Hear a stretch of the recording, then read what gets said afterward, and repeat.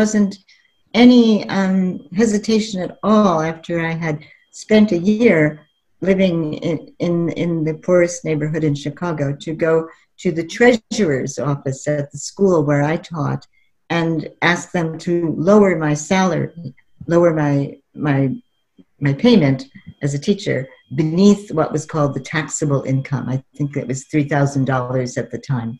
Right. And they were kind of curious, but agreed to do that. And I guess that was in 1980.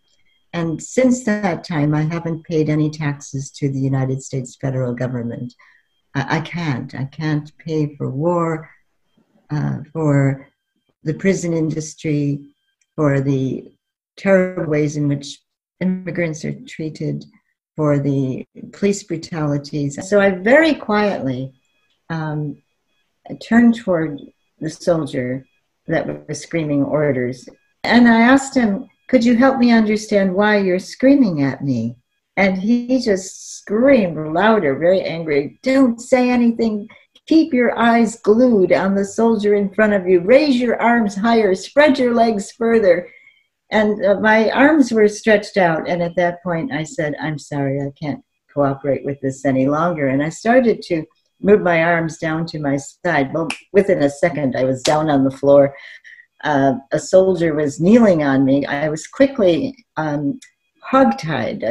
They bound my wrists and my ankles, and then my wrists and ankles were tied together. And the soldier who was kneeling on me referred to me as this expletive.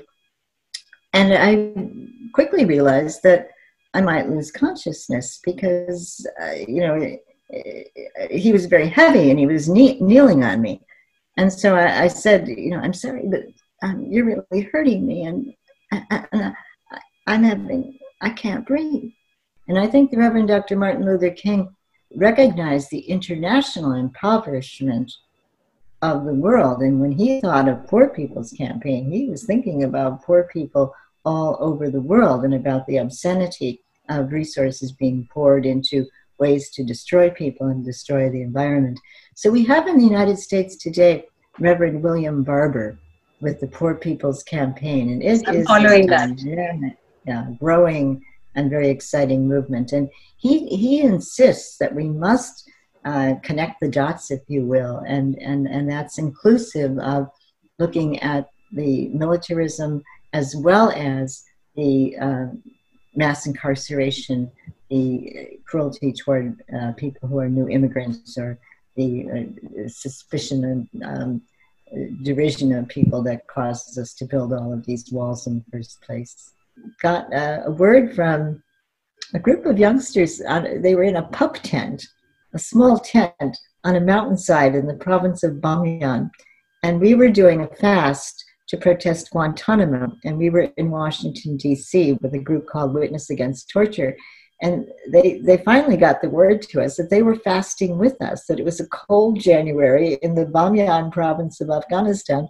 And here were these teenagers who understood what was happening in Guantanamo, and they wanted to join our fast.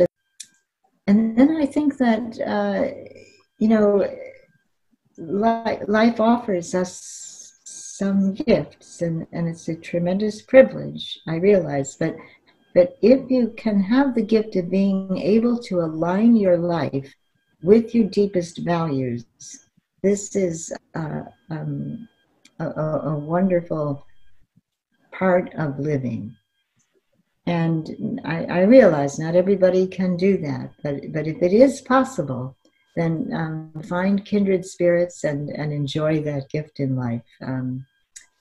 There are so many brilliant and interesting people in our world today, trying hard to create a movement to build a better world, to make a world wherein it's easier to be good.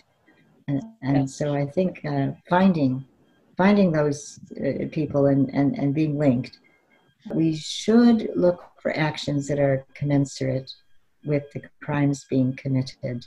And we are living in very, very demanding times, because the climate catastrophe and the nuclear weapons won't go away just, you know, the nuclear weapons won't go away by themselves, and the climate catastrophe won't be redressed without us looking for very dramatic and strong activism.